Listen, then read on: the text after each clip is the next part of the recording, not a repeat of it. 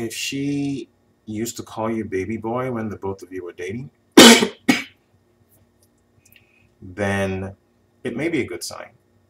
It may be a good sign. If she just called you baby boy out of the blue, then she may have just been saying that. It may be something that she calls everybody. However, if the both of you, when you were dating, and she always called you baby boy, and just your that was your special name for her, your special nickname, and she called you that, then there may be a part of her that is nostalgic. There may be a part of her that is going back to that time. Because a lot of times when people call someone a nickname, it's usually someone that they have an affinity with, a liking for, a fondness for.